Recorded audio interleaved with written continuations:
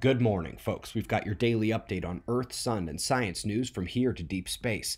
Let's begin with our star over at spaceweathernews.com, finding the last 24 hours very quiet. There is a bright spot turning through, but it does not have any sunspots within it, no solar flares or CMEs.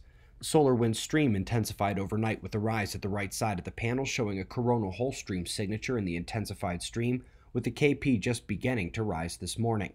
Eyes on that today and for more intensified solar wind for days as the opening is considerable, with a trailing dark spot bringing up the rear still not arrived at Earth-facing position. Let's go next to Mexico. Popo. 2 eruptions over a 24-hour period, but it was the night eruption that caught my eye.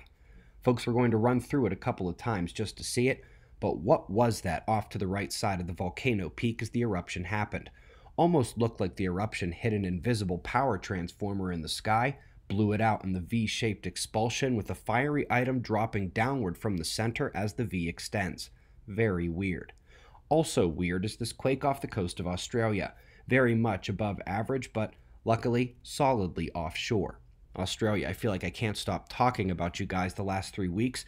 The storms have been relentless and they seem to come one after another.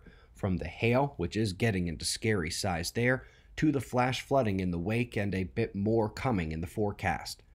Terrific paper was released last night detailing study of active galactic nuclei and their jets. We've got red radio, blue X-ray on top of optical view here, and they do have terrific zoom graphics as well where they show structure from the widest scales down to the X central shape. You only see half of it on the right there, the other half of the X is at the other pole of the nucleus. Also of note from the study, the disk around a jet-producing nucleus must be strongly magnetized, and the jets are collimated, which indicates the axial current is indeed a culprit, as we heard from the National Accelerator Lab in their declaration earlier this week. Up next, we're finding more scientists investigating the global electric circuit, here through potential gradient in urban versus rural areas. That is the next huge wave of weather science, the electricity. And of course, the #1 electrical regulator of Earth is the sun, the 6th confirmation of solar activity control over ocean temperatures, and it comes from authors we've cited in our book. Top-notch crew there. Last but not least, a follow-up to the Fountain Taurus story we heard about galactic centers. By observing the process midway in high detail, they are able to determine the outburst profile of the nucleus, demonstrating the donut and fountain are electromagnetic. Let's go ahead and check out the wavelength viewing options from Chandra of that Abel group.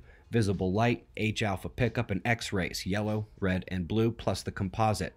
Oh, those electric outbursts. Folks, if you didn't see it last night, it's probably the only thing that could ever get me to talk that way. There's a reason 45,000 of you watched it in the first 12 hours. The next end of the world, CIA classified. Check it out. We greatly appreciate your support. We've got your wind maps followed by shots of our star to close. We'll do this all again tomorrow, right here. But right now it's 4:45 a.m. in the new Valley of the Sun. Eyes open, no fear. Be safe, everyone.